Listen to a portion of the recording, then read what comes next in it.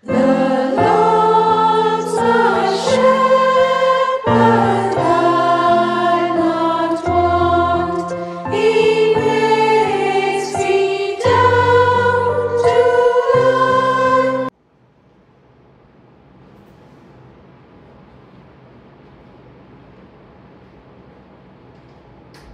I greet you all in the precious name of our Lord and Savior Jesus Christ.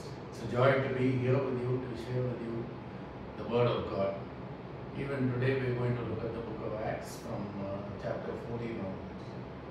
Before we get into the text, shall we look to the Lord in prayer? O Lord and Heavenly Father, we want to thank you for this day. Thank you for your mercy which abounds in our lives. Lord, thank you for your Word. Lord, even now, our Father, as we meditate on your Word, I pray that you open our hearts and minds to receive your Word, our Father. Speak to us in a special way, and I pray that your name will be glorified in our lives. Bless this time, encourage us, strengthen us, and use us for your glory. In Jesus' name we pray. Amen.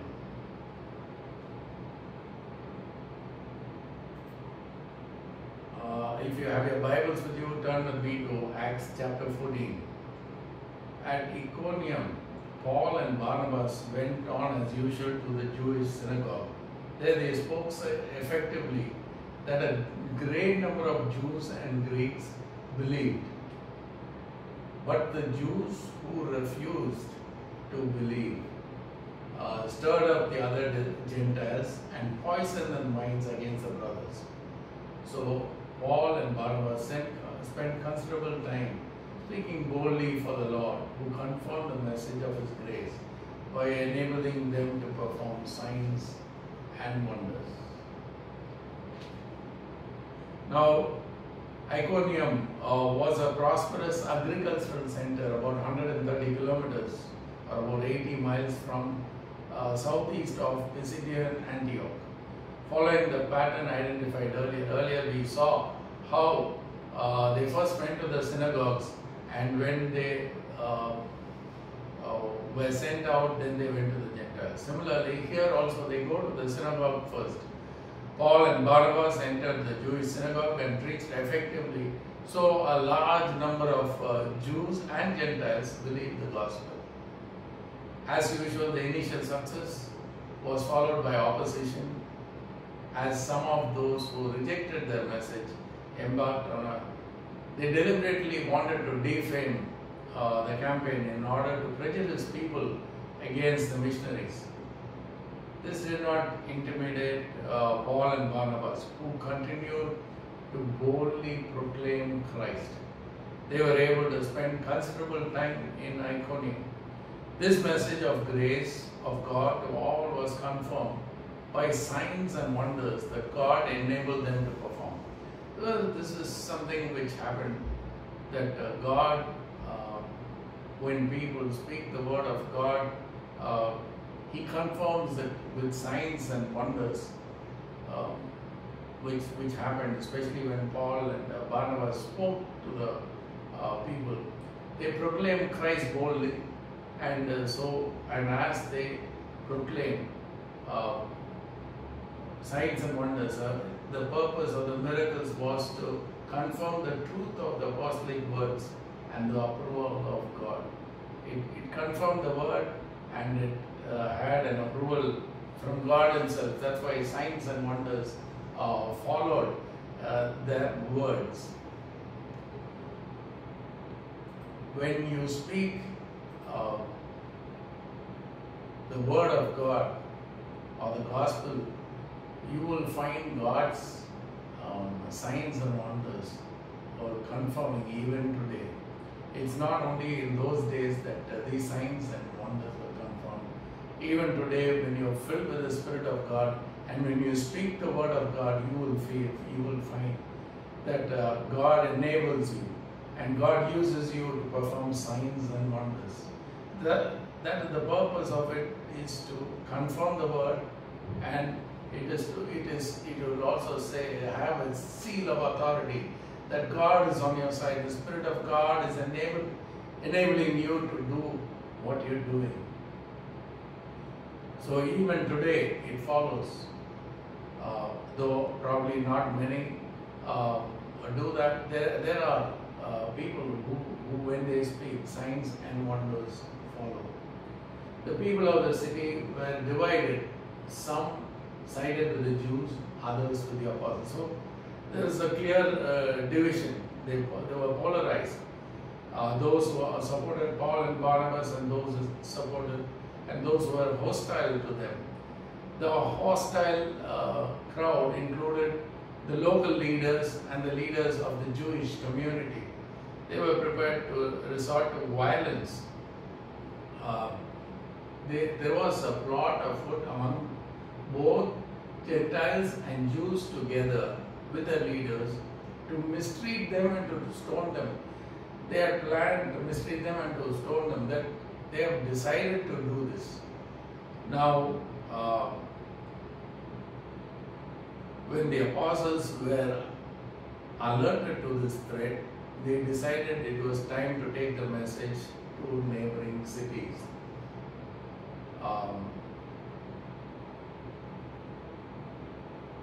They are totally undeterred by the past experience of opposition and persecution. They continued to preach the gospel, knowing when it is appropriate to make a timely retreat is a sign of wisdom, not cowardice. We see that, but they found out it and fled to Lycaonian cities of Lystra and Derbe, and to the surrounding countries where they continue to preach the gospel. Sometimes it is wise to move away from places where there is a threat, and when you know there is a threat in that place, sometimes God makes you stay there, but then other times it is wise to get away from that particular place to a place where God takes you to. God will definitely, in places where you are persecuted, in places where you are pushed out, you find that when you go to the next place, God will confirm His sign, your word with signs. You will see that happening. And that is what is happening here.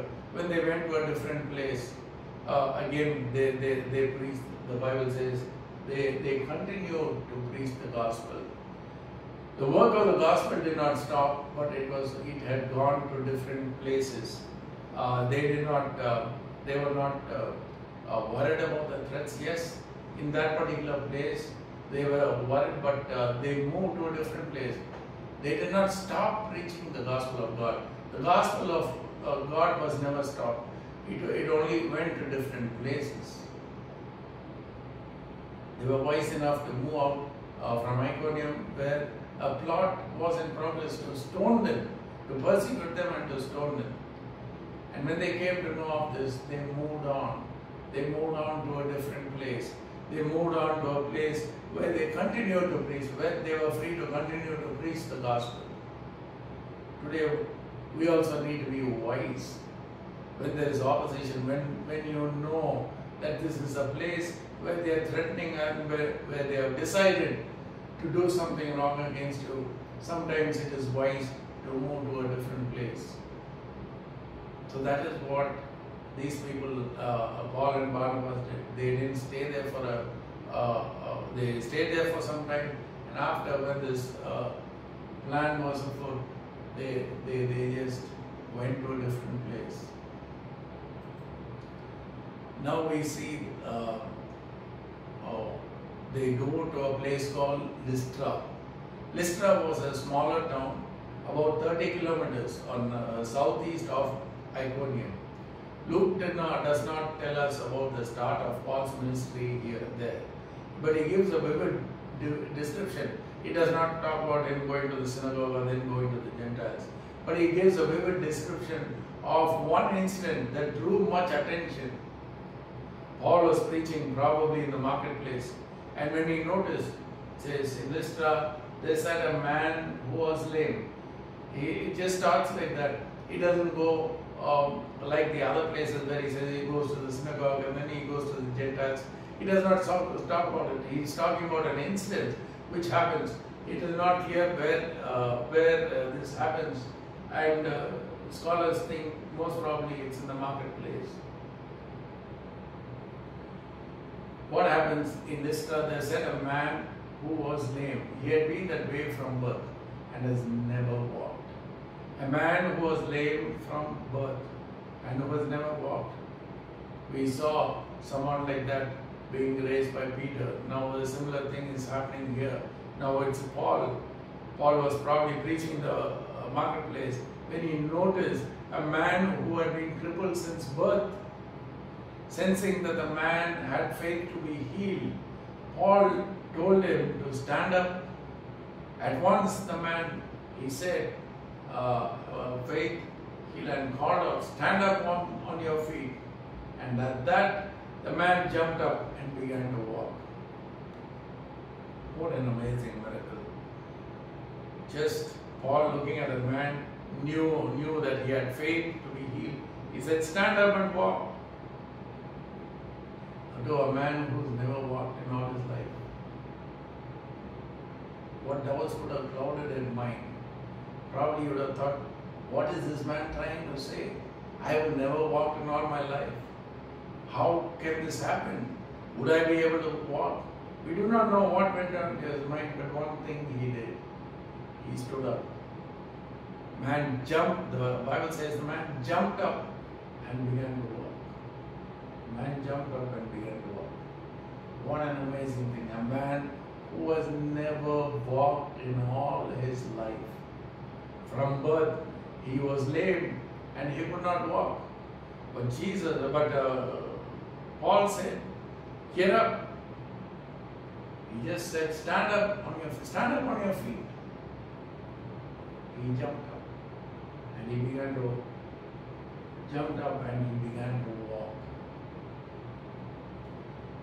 God confirms your word with signs and wonders.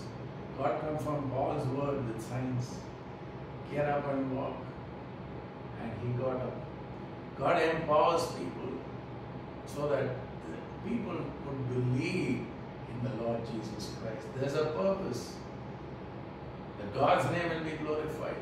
And people would look towards God, not to the person. Now there's something interesting which, a dramatic thing which happens here. The effect on the people around them. They were all excited. They have never seen this man walk in all his life.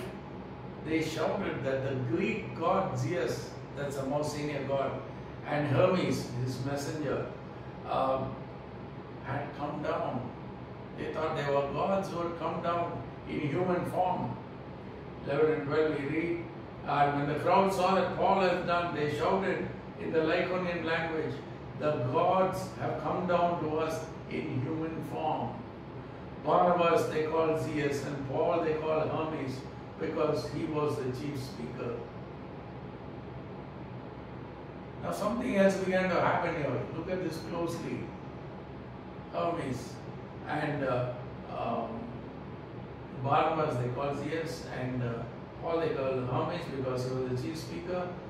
The priest of Zeus, whose temple was just outside the city, brought bulls and reeds to the city gates because he and the crowd wanted to offer sacrifices to them. Why do they want to offer sacrifices to Paul? Because Paul has asked one man to stand up, and he stood up. God enabled that man to stand up. And when they saw what Paul had done, they thought that the gods have come down, that Zeus and Hermes have come down to them in the human form. They assumed they were gods. So what are they doing here? The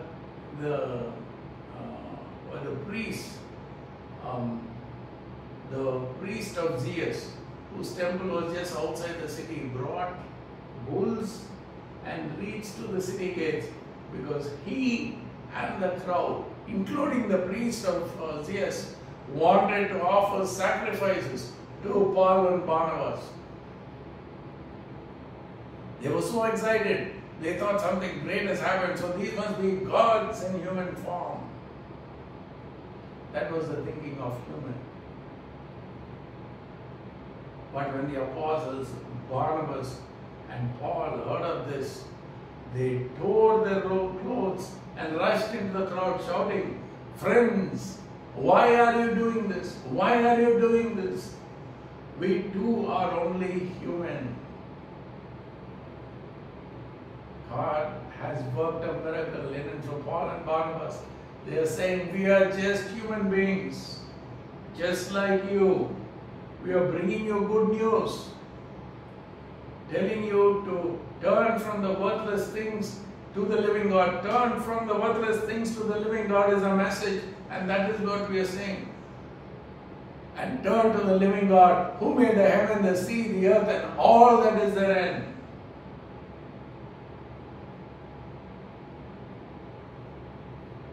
He's saying, turn to the living God. They use their opportunity to focus them on God and not on themselves. The people were focused on the people. The people were thinking that Paul and Barnabas were gods from heaven in human form. But they were saying, we are just human beings. And they turned the focus of them from man to God. Horrified, they tore the clothes, showing the disapproval. The crowds, they were not gods, they were simply human beings, and they were not divine in any way. But although they were not gods, they did bring a message from the one true and living God. They immediately tailored the message to the crowd of Gentile polytheists. Paul implored them to turn from the worship of many gods, and he says those worthless things, and turn to the true and living God. This God, the creator of heaven, the earth, and all that is in them. He allowed people to go in their own paths. But now, Paul implored, this is the creator of heaven and earth, who allowed people to go their own way in the past, but has also provided ample evidence of his reality and his providential care. In 14:17 we read, he provides you plenty of food and fills your heart with joy. He has shown kindness by giving the rain from the heavens and crops in the seasons. He provides you with plenty of food and fills your heart with joy. Even with those words, they had difficulty keeping the crowd from sacrificing to them. Paul and Barnabas, they were talking about a God. They were very clear that they were not divine, they were not gods, they were human beings just like any one of them. And they are trying to turn their thoughts to God who made the heavens and the earth and provided for them. They want to divert their attention to the Creator. They want to point these people to the living God, the Creator of the heaven, the earth, and all that is therein. They are not wanting to take credit for themselves.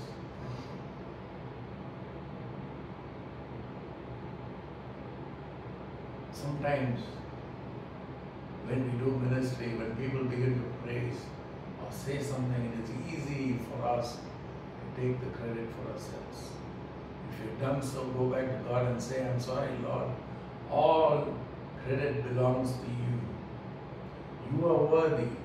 You're worthy of everything, Lord. I'm worthy of nothing. But you made it possible because you empowered me. You fill me. You use me. May those be your words. Even as you minister, my friend, if you're a minister of God and you're watching, be careful not to take the credit and honor to yourselves. It is God and God alone who deserves all glory and honor, and not the person. We are just people who bring the word of God. We're used by God. but the glory and honor should always be to God. And always make sure when people are praising you to turn their attention to God, the creator of the heaven and earth, and not to yourself. We need to be very careful about this. It is very easy for us to look at ourselves and say, okay, I have done something. No. It's all by His grace. It is all what God is doing. And even with all this, it was difficult for them to keep them from sacrificing to them. It looks like an emotional upheaval because they saw the lame man from birth walk. Because in verse 19 it says, then some Jews came from Antioch and Iconium and won the crowd over. They stoned Paul and dragged him out of the city, thinking he was dead.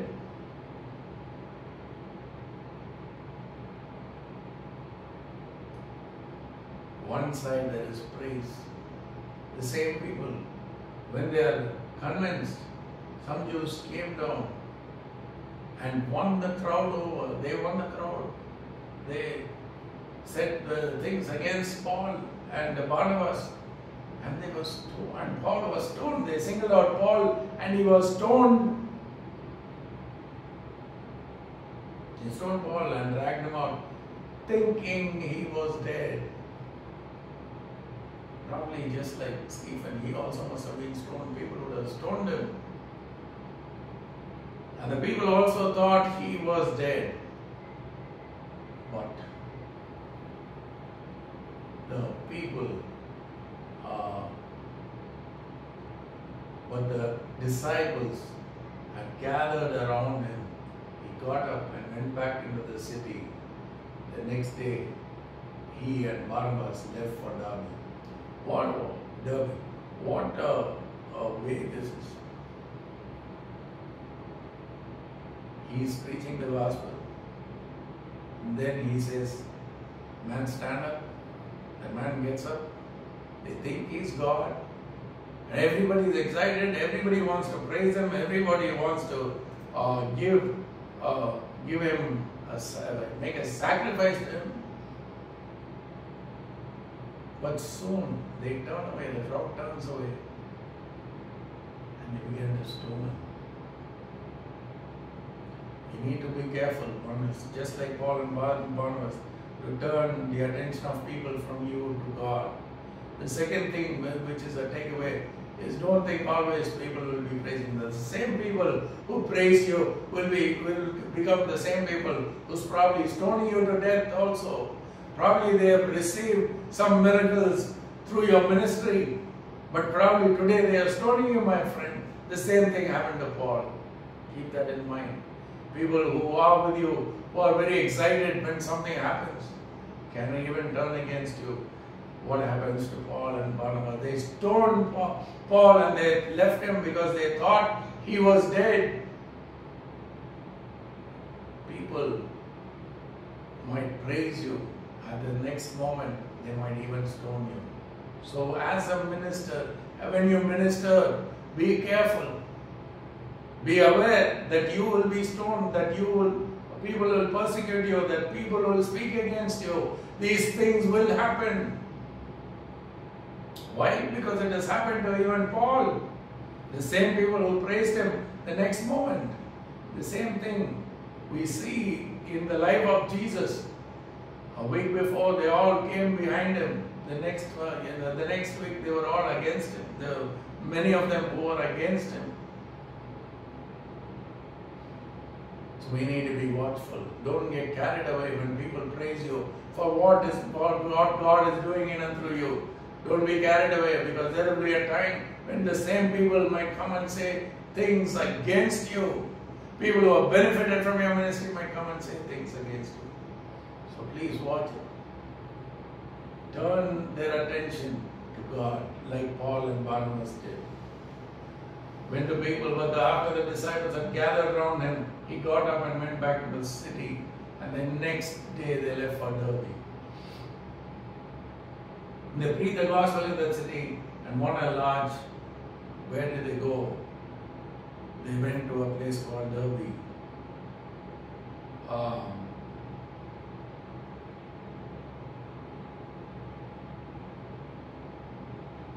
Derby was 88 kilometers from where from Lystra, and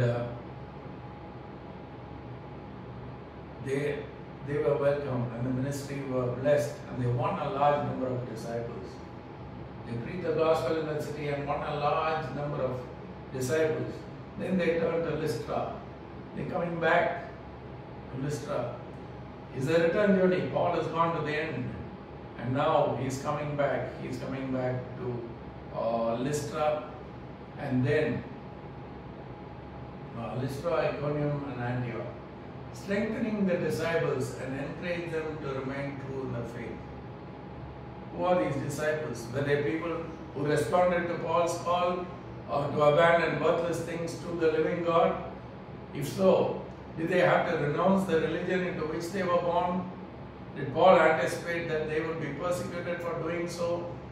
Perhaps that was why Paul and Barnabas reminded them that hardship was inevitable for the kingdom, in entering the kingdom of God.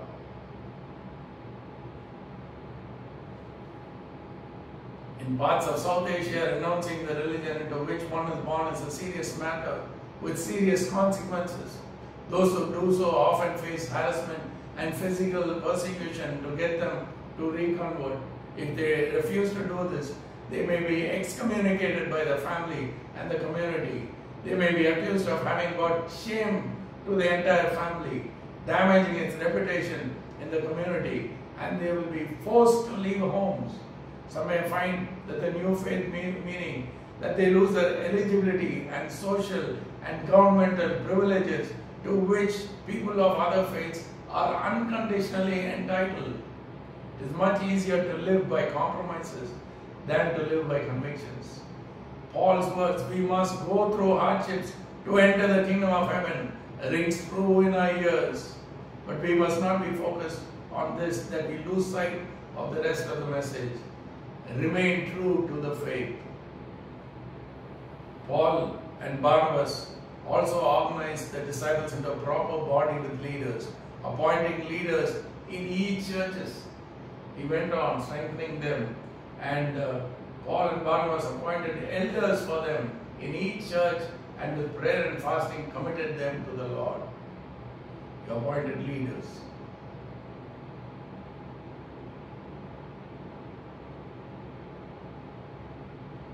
Paul may have felt it was necessary to help the new believers stay faithful in the hostile environment.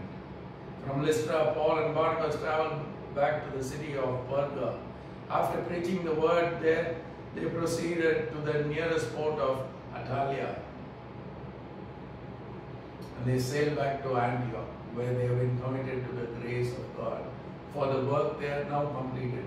And arriving there, they gathered the church together and reported all that God had done for them and how He opened a door of faith to the Gentiles. And they stayed there a long time with the disciples.